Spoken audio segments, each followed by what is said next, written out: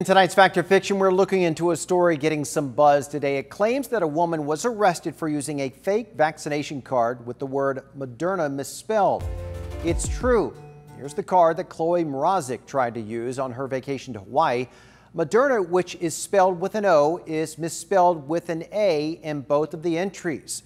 Hawaii requires visitors show proof of vaccination to avoid a 10-day quarantine upon arrival. Mrazek nearly got away with it, but was arrested at the Honolulu airport as she was about to fly home.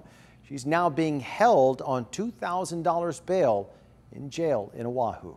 If you'd like to submit a question to us, just go to 10news.com, click on local news, and then select Fact or Fiction.